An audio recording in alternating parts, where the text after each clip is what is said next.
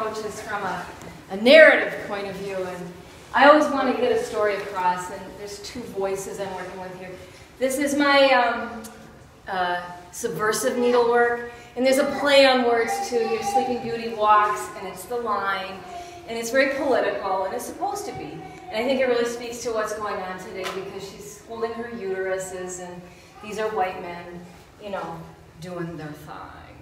I don't know what to say about it other than I'm very interested in craftivism and learning more about quilting. My mom is a quilter, but I'll be a machine quilter. I'm a knitter, but getting some arthritis, so I'm kind of shifting into working with the machine. And then this is purely whimsical, but I have a Sleeping Beauty kind of fixation.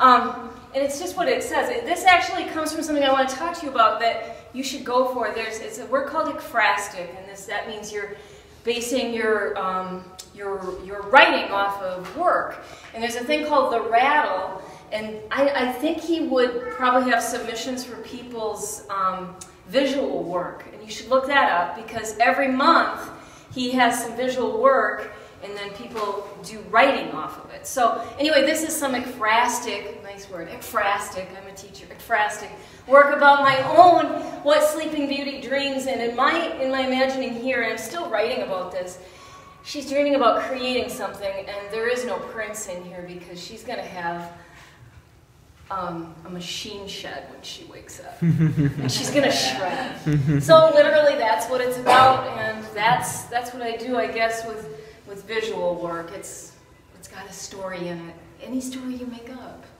So that's all I have to say.